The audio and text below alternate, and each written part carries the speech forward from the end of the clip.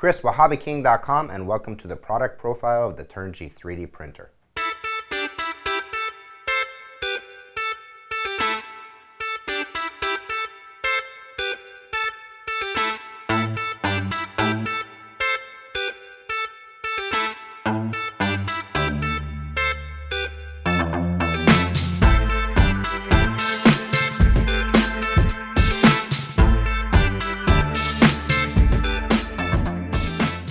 So the Turnigy 3D printer is sold as a DIY kit. Even though it is broken down into modular components, it does require some assembly, and that's what we're going to be covering in this series. We're going to follow up the series with some how-to tutorials on the operation, pre-setups, software, troubleshooting guides, so definitely check those out as well. But in this one, let's just get it assembled and get you guys up and running on the 3D printer. So we're going to be following the assembly manual that comes with this, and this is a very intuitive manual. It is written for a wide range of users, whether you're just a beginner and maybe not so mechanically inclined to the advanced users that are familiar with assembling RC helicopters. Regardless, we want everyone to be 100% successful, so stick with us through this tutorial as we go through this guide, and we're going to go step by step and get this put together.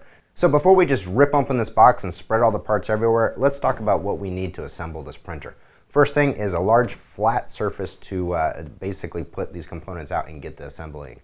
We definitely want a nice flat surface like a countertop, a tabletop, or a nice wood top like this, because we do have some tramming procedures, which means we've got to do some alignment and try to get things as square as possible. So a nice big flat surface to get everything laid out on that. Next, we're going to need some hand tools. Now, if you don't have basic hand tools, definitely pick up the Turnigy Printer Essential Kit. The Printer Essential Kit comes with every tool required for the assembly of the printer itself, as well as some extras that are for the operation. Let me go ahead and open up this kit. We'll go through the tools that are required for the assembly of the printer. So I have the Turnigy 3D Printer Essential Kit laid out right over here. Like I was mentioning, if you don't have some basic hand tools, go ahead and pick this up, and it has some tools designed for the operation of the printer. Let's go ahead and separate those out because we're not going to need those for the assembly process. It's going to be the cleaning brush, Kapton tape, and the little sharp tweezers. Definitely want a nice pair of those. The big Phillips, this is just for maintenance.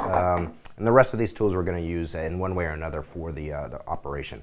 As far as screwdrivers are concerned, the number one key screwdriver that you're going to need is this little shorty flat blade. And the reason for this is that on the back of this panel right over here, we've got some wires that come in with a bus bar, and we need this thin style flat blade versus this thicker style flat blade so that it can drop into the hole itself without gouging the plastic.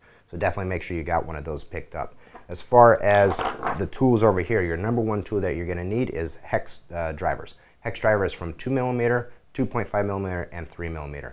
Get a good quality pair of hex drivers, because what happens is you get roundy on these tips, and they're basically, this entire printer is assembled with hex screws. So make sure you got a good pair of hex drivers and an L so you can get a little more torque on some of these components itself.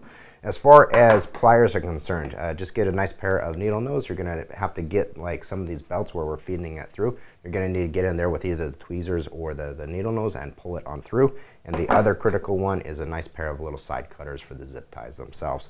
Wrenches. There's a couple bolts on this that you're going to need a set of wrenches. So the size range you're going to need is basically 5.5mm through 12mm. So if you got yourself a couple of open box ends like this, you're going to be a-okay for the 3D printer build. So now that we know what we need, nice big clean flat surface, some basic hand tools, let's go ahead and dive right into the manual and get started on the assembly.